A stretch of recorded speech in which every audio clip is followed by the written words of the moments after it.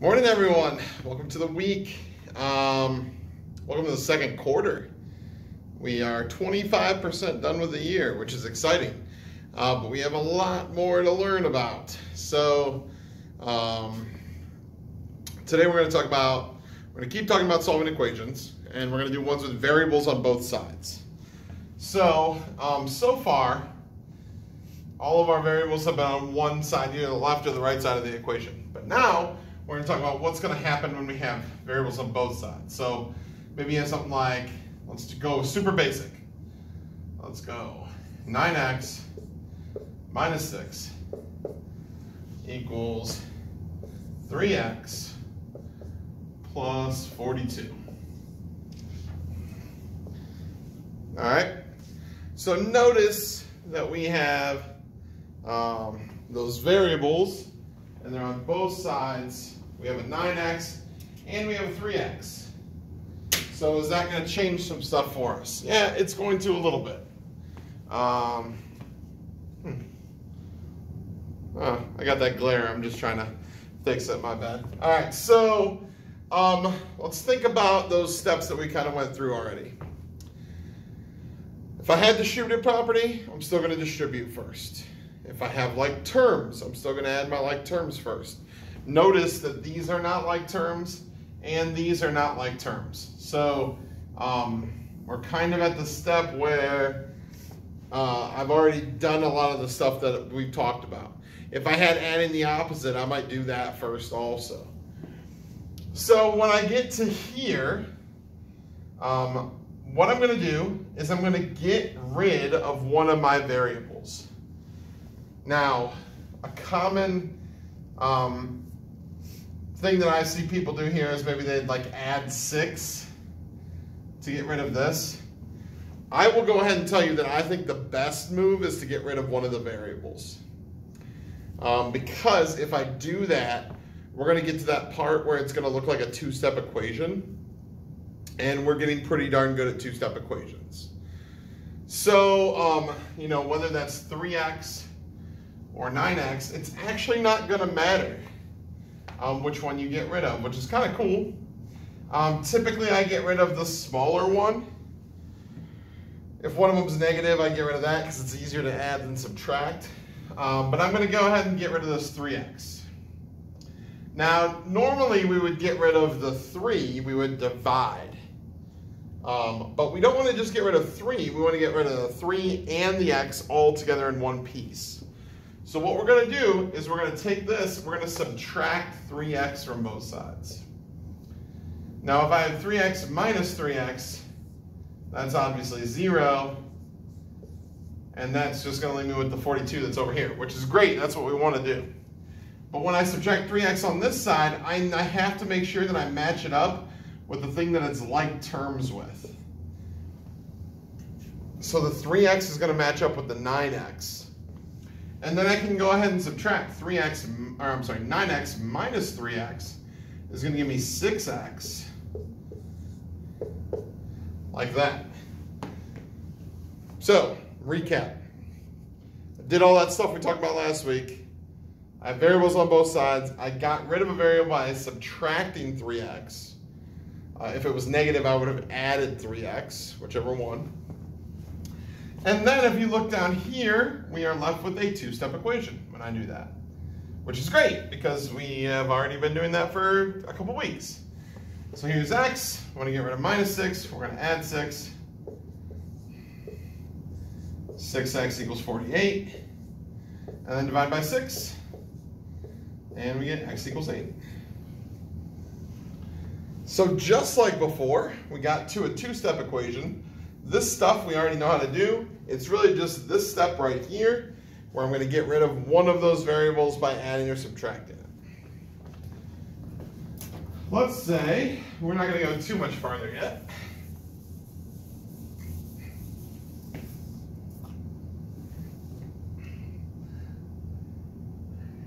How about negative 4x equals 5x plus 18. All right, same idea. I don't have any distributing. I don't have any like terms on the same side. But what I do have is I have variables on both the left and the right side. So I'm going to need to do something here. Now, last problem I told you, it doesn't matter which variable you get rid of. That's kind of true. On this one, I would say that it matters. And if you're not sure why, take a look on this side. If I got rid of negative 4x here, there's nothing left on this side of the equation. And that usually trips people up pretty hard. So my recommendation is if there's only an x on that side, get rid of the other one, and that will help you out. So here's 5x. How am I going to get rid of 5x? Well, it's positive 5x. I need to subtract 5x to get rid of it. So subtract 5x from both sides. Those cancel out, leave me with 18. Negative 4x minus 5x is negative 9x. And then, as you can see, we're actually down to not even a two-step equation, it's just one. I want to get rid of negative 9, so I'm going to divide by negative 9. And x is negative 2. So that one is usually kind of tricky because people are confused by the only one thing on one side. Just get rid of the other x, that usually is pretty helpful. All right, let's add some fun stuff to it. Let's go.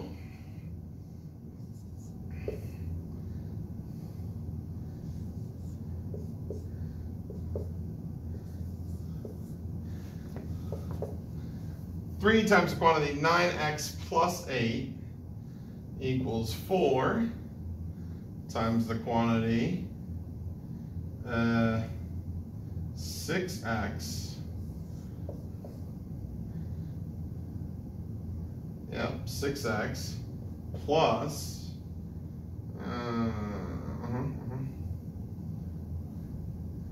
let's go 3.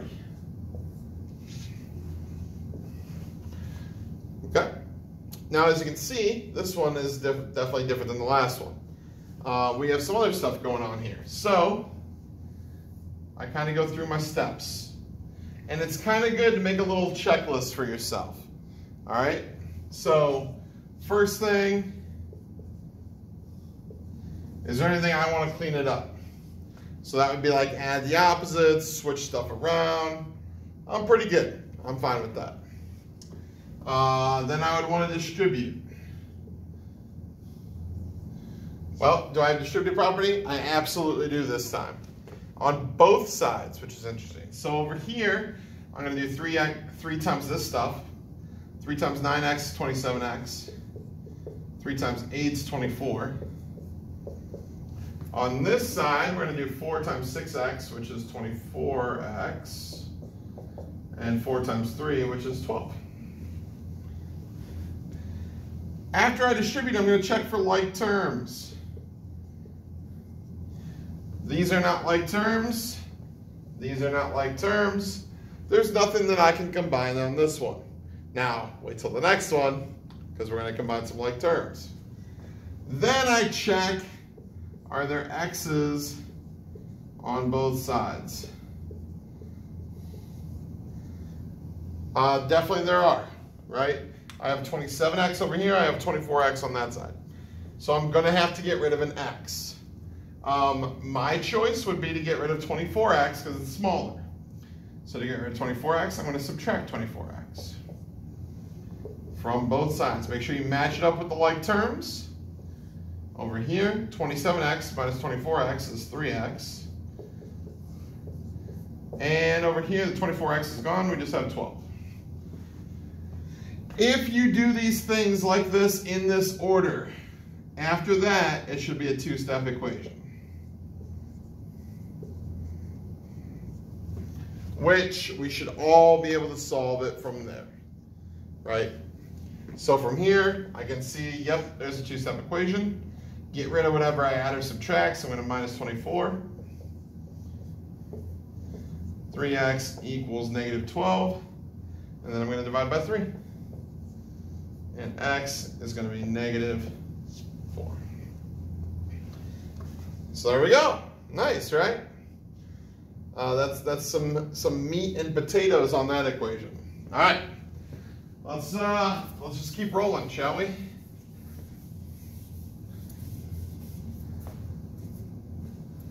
Let's say we have. You guys are probably ready for the big one, right? Let's go. 15 minus 5 times the quantity,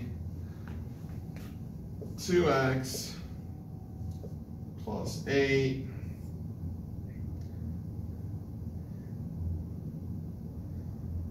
Oh, how much board space do I have? Yeah, let's do this. Okay.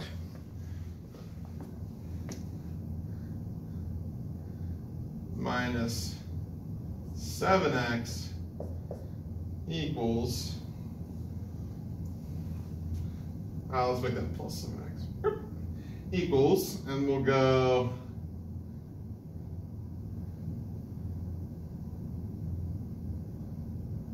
4 times the quantity x minus 9 plus 13. All right. Now we are starting to get into some crazy long equations.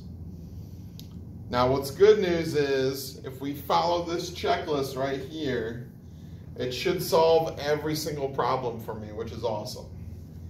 So I'm going to very carefully walk you through this one. Clean it up. Is there anything I want to clean it up? Yeah, there is. I want to get rid of these minus signs. So that's really a -5, and that's really a -9. And I just want to be careful about that. Everything else should be fine. Distribute, I definitely have distributive property on both sides. So, -5 times 2x is -10x. -5 times 8 is -40. And then this stays the same. And then on the right side over here, I'm going to distribute this 4. 4 times 1x is 4x. 4 times -9 is -36. And that's what it looks like after I use distributive property on both sides. Okay? So I checked to see if there's anything I wanted to fix, change it up. I distributed. Now I'm going to go over here to like terms. I definitely have some like terms. On this side, I have -10x and I have 7x. Remember, I can only do things on the same side. So I can add those two together. -10 and 7, that'd give me -3x's. And then I have 15 and I have a 40. Those are just constants. And I can add those together and get -25. That's the left side. Over here on the right side, I also have some like terms, -36 and 13. The 4x doesn't go with anything, so I'm just going to drop it down. -36 plus 13 is going to give me -23.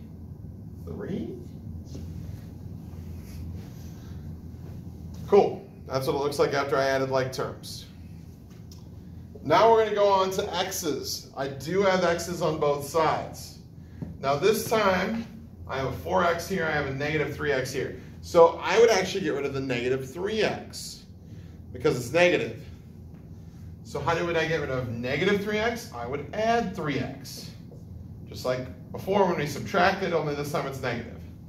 So I'm going to match it up over here, add 3x. Those are going to cancel out, give me -25.